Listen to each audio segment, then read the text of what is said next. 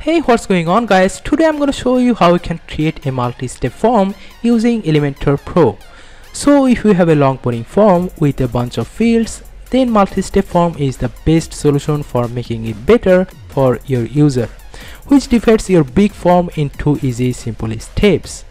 Today we will see how we can create a fully functional form using the Elementor Form widget, and then we will transform that into a multi-step form. I will show you how you can play around with some cool features and step option of the form.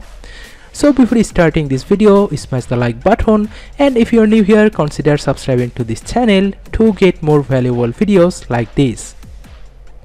Alright, so here before creating our form, make sure you have already installed these two plugins on your WordPress.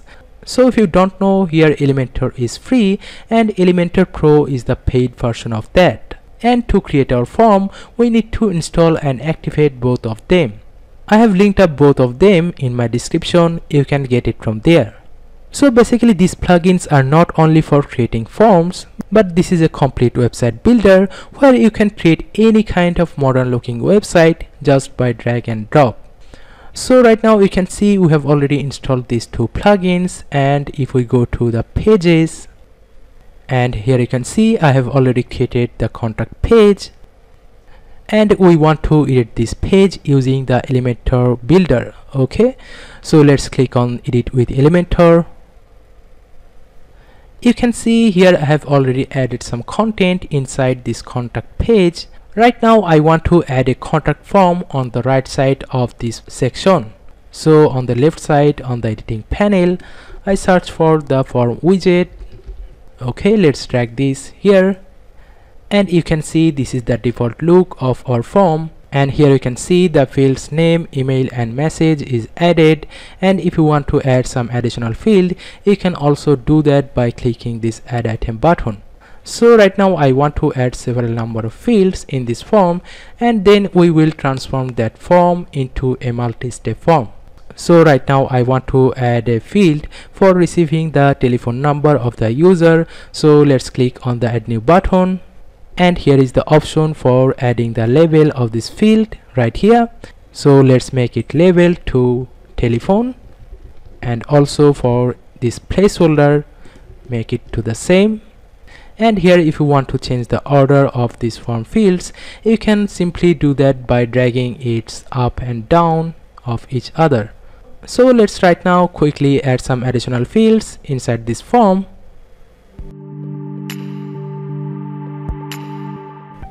Alright, so we have added all the fields inside our form, and here you can see here is the field for the user's business, website, country, the budget for their project, and here at the top I also changed the name field to the first name and also added the last name field.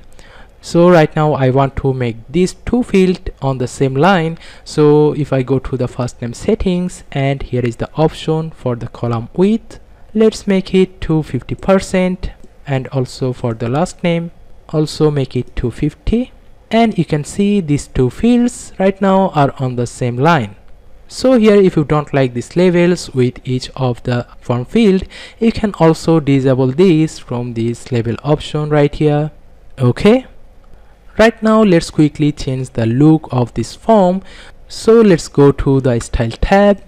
First of all I want to adjust the gap between the form fields, so you can find the option right here which is row gap between the form fields. Let's make it to 21. Okay, and then on the form section, here is the option for changing the form field design. Okay, first of all let's make its color to black, and also change its typography. Let's make its font to color. You can change the font size from here. I want to increase the line height of the form field. Let's make it to this, and also the letter spacing I want to decrease this to -0.4. and after that here is the option for the border. So let's make the border color to something lighter, and I don't like this border radius, so I want to make it to fully rectangle. So let's make the border radius to 0, And then let's design this button right here. So go to the button option and choose the typography, the font family to the same font family like before. Increase the font size of the button, okay, and also decrease the letter spacing here, and let's make it bold. So choose the font weight to the bold, okay. So after that, here you can see the option for changing the color of this button. You can change the text and the background color. Let's make it to this blue color and also make its border radius to 0. And if you don't like this full width button, go to the content tab and in the button option right here, deselect this alignment option of the justified. So you can see right now it's on the perfect size, okay. So again we go to the style tab and the buttons options, and we want to add some padding for this button. Let's make it 20, and I want to decrease it on the top and the bottom. Okay, so we have completed designing our contact form. Right now I want to make it a multi-step form. So if we go to the content tab again, and first of all we need to click on the add item button right here, and right now instead of the normal form field type, select the field type to the step right here. So you have noticed when I have selected the type to step, an additional step is automatically added at the top of our form. So basically this is our step 1 and this is our step 2. But here in this form I want to make these first 4 fields to keep it on the step 1, and then from the business field I want to start our step 2.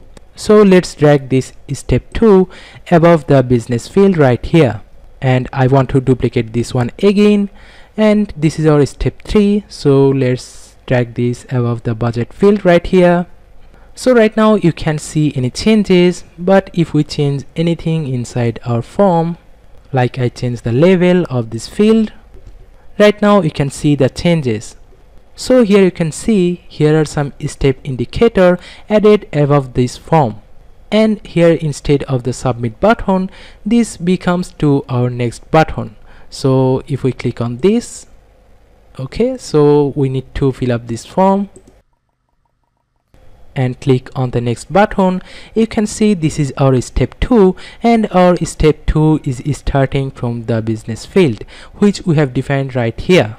And right now if we go to our final step, here you can see our submit button, and right now I want to change the color for our previous button. So let's go to the style tab again and go to the buttons, and here is the option for changing the color for our previous button. So let's make it background color to the black color, okay. And underneath here you can see here is also the option for changing the design of the steps. Like if you want to change its color, you can do that right from here. And if you notice here, you can see there are 3 different tabs. The first tab is for the inactive steps. So the inactive step is the step which you didn't have completed right now.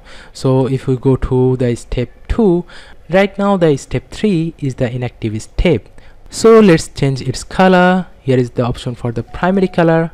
I want to make it to fully black, and after that here is the active step. The active step is the step which we are currently on. So right now we are on step 2. So let's make the step color for this step. I choose the primary color to black, and also the secondary color to this bluish color. And for the completed step, right now the number 1 step is the completed. So let's make its primary color to this one, and also the secondary color to black. So after that here is the option for the divider width of this divider, and this is the option for the divider gap, which indicates the gap between this circle and the divider. Let's make it to 13. And lastly I want to make a little bit gap between this step indicator and the form field.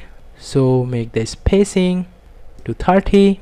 Okay, so we have completed designing our multi-step form, which looks really cool. Right now I want to show you another thing. If we go to our content tab and at the bottom, if we go to the step settings, here you can see you can choose different type of step style from here. So right now it's the number and the text, but if you want to choose the icon, you can also do that.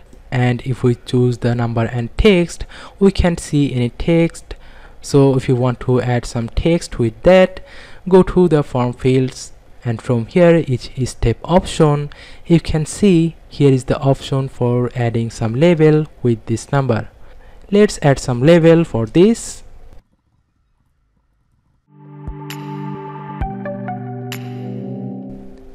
Okay, and here you can also see some option for adding the text for the next and previous button. If you want to add some text instead of the default next and previous, you can also define that from each of the steps from here. And this is the option for the icons. So when you choose the type icon, you can select the icon from the icon library right here. Okay, and if we go again to the step settings, here you can see some additional option of the shape. You can choose the square shape of this and also another shape. Okay, and for the type, I want to show you one another thing. So here you can see the progress bar option, and when you choose this option, you can see instead of the steps, here is an progress bar added. And you can also change its design from the style tab and go to the steps. And here you can see when you select the progress bar option, here are some different options for customizing this progress bar.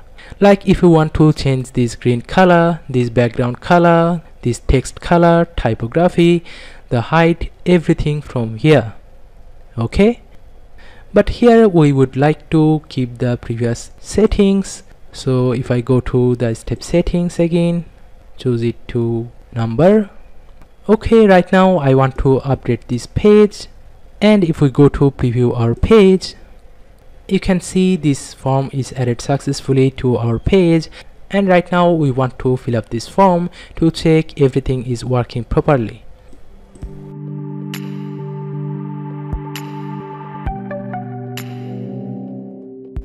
Okay, after filling up all the fields, if we submit this button, you can see this success message. And here also, if you want to change the look of this success message, you can also do that.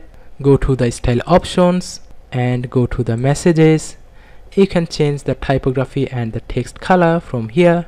Okay, right now if we go to our mail, we can see we have received all the information which user have submitted throughout this form, and on the letter we can also communicate them with their mail. Okay, now here if we go to edit this page, you can see right here this is the option for the mail, and from here you can set the mail where you want to receive the user's information.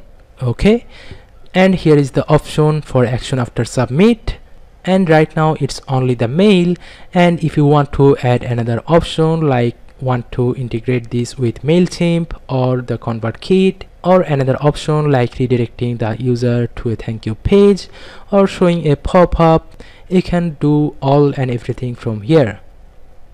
Alright, so right now you can see how easily we can make our fully functional cool contact form with these simple steps. And at last I want to tell you, the contact form is the most important part of your website, because it's the only place where your user can connect with you. So you need to try your best to make it comfortable for your user, and you can get more leads, more clients, and you can also get more money. So it's really very important to make your form better. Okay, so that's it for today. Hope you enjoyed this video. Thank you so much for watching. I will see you on my next video.